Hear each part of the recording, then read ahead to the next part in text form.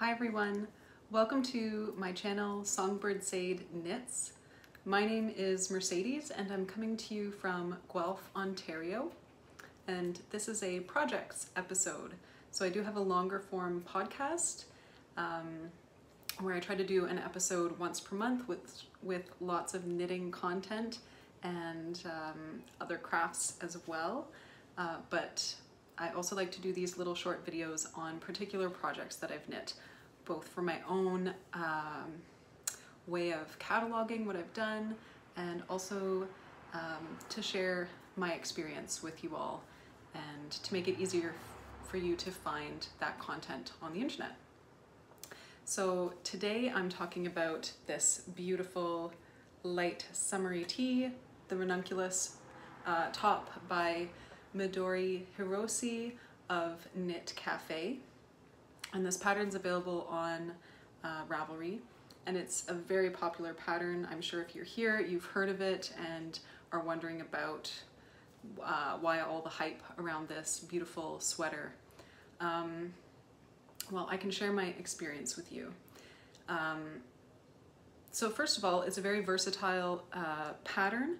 The pattern is written for one size fits all, so it's a very oversized garment that is flattering on many body types, and you can also adjust for length where it's needed to suit your style or your body. There's also a modification in the pattern for a larger bust, so it sort of tells you the one size can accommodate this sort of range of sizes, and then if you need a larger size, there are specific instructions for that as well. And the other nice thing about this pattern, which makes it so versatile and appealing for many people, is that you can knit it in pretty much any weight of yarn. I don't know about bulky or chunky, but if you scan the projects pages on Ravelry, you'll see that it's knit in just pretty much any yarn you can think of, using the same needle size that's in the pattern. So it is very versatile, and many people make several versions of this to go with various outfits and to accommodate different yarn weights. So what I'm wearing today, this is knit in Barocco Quechua. I'll put that in the description box below so you can find it. And I'll put the colorway down there too. I can't remember what it's called, but it's sort of a peachy, sort of a dusty rose with a bit of a coral look to it. When it's put up against pink, it actually has a bit of a corally hue to it. So very flattering, very nice. And this yarn is a mixture of yak, baby alpaca, and merino. So it's a really soft yarn, very good next to skin, and perfect for summer wear because it is so soft against the skin. And the weight that I used is, it might be considered a DK or a fingering. I'm not really sure. I'll put that in the description below as well. But it's a fine yarn with quite a hefty twist on it. So when you're knitting with it, it's very smooth, and actually fresh from the skein, it has a bit of a sheen to it, but then after blocking, some of the fuzziness of particularly the alpaca expresses itself, the alpaca and yak. So it softens a little bit and has a nice little bit of a fuzz to it after blocking. So it's a nice yarn. I think it's good for people who have possibly wool sensitivities. And I pretty much followed the pattern. So I opted, there's two options for the neckline. There's a narrow neckline and a wide. I opted for the wide, and I did short rows at the front and at the back as per the pattern. I also knitted the recommended length here, the recommended length for the twisted rib band. The only thing I modified, which is very easy to do, is that the pattern calls for the short sleeve version to be just bind off at the when you separate for the sleeves. I didn't do that because I don't like that rolled hem look. Instead, I held those stitches and came back to them after finishing the body, and I just did a simple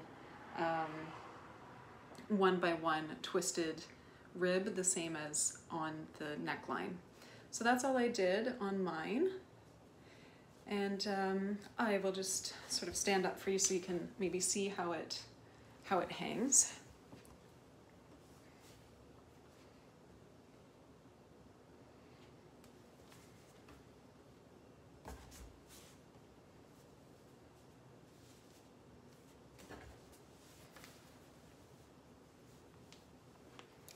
You can see the beautiful lace detail there. It's there's kind of like a flower pattern, and then there's some very interesting textured stitches here, and that's continued around the yoke. And I don't know, maybe you can see a bit of the fuzz on the yarn, maybe not. So that's how it fits, and it is cropped and oversized, as you can see, so it has sort of a dropped not really, it's a yoke, so it's not really a dropped shoulder, but it is a really deep yoke. And then there's actually a little tiny bit of raglan shaping after you're done the yoke part. So it's really comfortable. And I find the recommended crop for me, and I have a long torso, the recommended length here for the crop is perfect. Excellent for high-waisted pants or a skirt, and really nice over top of a dress. It kind of just hits where the waist is, so it doesn't make your outfit look too blousy. It's an easy pattern to follow. I would say you should be familiar with some lace work before knitting this, and it calls for German short rows, which are, in my opinion, the easiest short rows to do, and they look really nice. But you may wish to familiarize yourself with them a little bit before doing it. I've knitted this now twice, and I am familiar with short rows, and I still have found that on both of my attempts of this ranunculus top, the short rows actually turned out uneven, both at the front and at the back. And I'm going to knit this again, so I'll hopefully find out what the issue is there. It could be that the way the short rows are written is line by line. That's not suitable for me. I really need to sort of condense that information into something that's easy to remember. So the next time I knit this, I will try that. And if it's not an issue with the short rows, it's quite possible that the twist of the garment just makes it look a bit uneven. So you can try to adjust for that when you block the garment, which is what I have done. And I do find, because it's so oversized and such a wide neck, that you don't really notice it too much. So yeah, that's the beautiful ranunculus that is very popular for good reason. And I will also mention another thing that people love about this, and that I also enjoyed, was that many of the textured stitches, particularly I mean, this is just sort of standard lace work, but these textured stitches that appear above and below the lace are very fun to work. They're very different. I've never encountered them before, and I really enjoyed working them. So the yoke really keeps you going, and it's also a very quick knit. So, you know, if this is your style, if you can picture yourself wearing something like this in the summer or in the cusp seasons, just as a nice sort of fancy layer to put over your clothing, you might find yourself knitting multiples in different colors for that reason. So I do like it very much. What else can I say about it?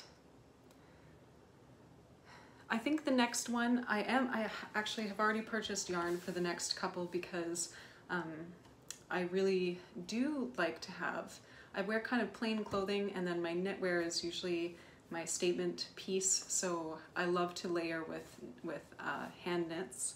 So I anticipated making a few more of these in different colors to match different outfits in the summertime. So I've already bought the yarn for those different yarns, and I think next time I will go for the narrow neckline, just so that it's not so loose. I love this drapey look. I think it's really cute, especially if you have a tank top underneath, or yeah, a spaghetti strap dress. It's really attractive. But next time I'll go for the shorter neckline, and I might even do 3/4 length sleeves. We shall see as a test how that works. And I guess the last thing I'll say just about choosing yarns for this project, it looks to me like you can, in terms of the texture of the yarn, you can go for anything you want. In the sample photos for the pattern, there are a few different types of yarns used, but the sort of recommended type is something with a mohair. So a mohair blend, or you can hold 2 strands together, one wool, one with mohair. And then you get this really fuzzy effect, and it's like a really airy, light garment. So I will certainly try that for my next one, but you can also do something totally different. You could do a really squishy matte yarn, like something in 100% merino, and then all that does is it makes your stitches look more defined and more crisp. So if that's a look that you like and you'd like to try that, this pattern will suit that perfectly as well. So if you have any questions about my experience knitting the Ranunculus, please feel free to post a comment below, and I would be very happy to respond to you. If you'd like to share some of your own experience below, I would love to read those comments, and I'm sure many other viewers would benefit from hearing your experience as well. And of course, you can also find me on Ravelry as Songbird Sade Knits, and I will have a Ranunculus page posted there soon. But I do tend to share more details on my videos. And you can also find me on Instagram as Songbird Sade, and you can direct message me there too if you have any questions or comments.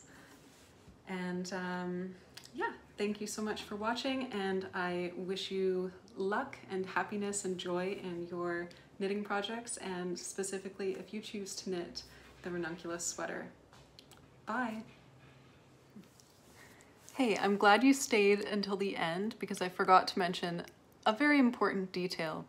The pattern calls for 6mm needles to get gauge. Now, many people have found that that's perfect for them in order to get gauge for this pattern. I actually knit this sweater in this particular yarn on 6mm needles because, well, if you watch my other episodes, you know I don't do gauge swatches. Usually it's not a problem. So I just went for it, and this is a very loose open gauge. So I thought even if it's a bit smaller than the recommended size, it's still gonna be okay. And it wasn't okay. I knit the whole sweater and I could get it on, it fit, but it looked like a child's sweater. It just didn't look right. So I had to unravel the whole thing and start again, and I went up 1 full millimeter. So I knit mine on 7mm needles, and I could see myself knitting this even on 7.5mm needles. So that's just one thing to keep in mind before you start. If you like doing gauge swatches, then go for it, and you shouldn't have any trouble finding the right needle size. If you don't like doing gauge swatches, I recommend looking through the patterns on Ravelry or whatever site you use for your knitting information, and try to see what other people have done. If you're a very loose knitter, then you may wish to go down a needle size. If you're a very tight knitter like I am, you will very likely need to go up, and you might need to go up as much as I did or even more to get the correct size and to get the correct fit and drape in the garment that you're looking for. So good luck to you.